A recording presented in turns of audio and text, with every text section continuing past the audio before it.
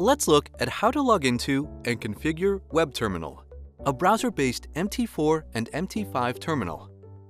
To log in, visit the Exness homepage and choose Tools and Services, selecting WebTerminal from the drop-down. Click on Sign in to WebTerminal to continue. Now you will be greeted by a window with a few options. Before you log in, be sure to select MetaTrader 4 or MetaTrader 5 first. Now enter your account number as the login and that account's trading password. You should hear a chime that confirms you have successfully logged in. Now, let's look at some of the options and features available to you in WebTerminal. The Marketwatch, by default, will display the 20 most popular currency pairs.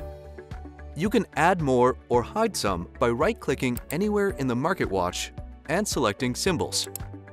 When you choose a group, the instruments for each group will be displayed on the right-hand side of the window.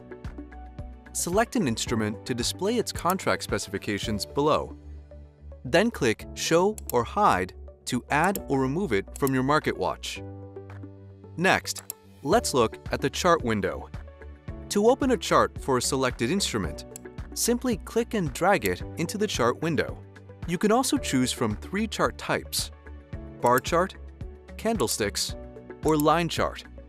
Multiple time frames are also customizable for your chart and can be selected simply by clicking on the icon.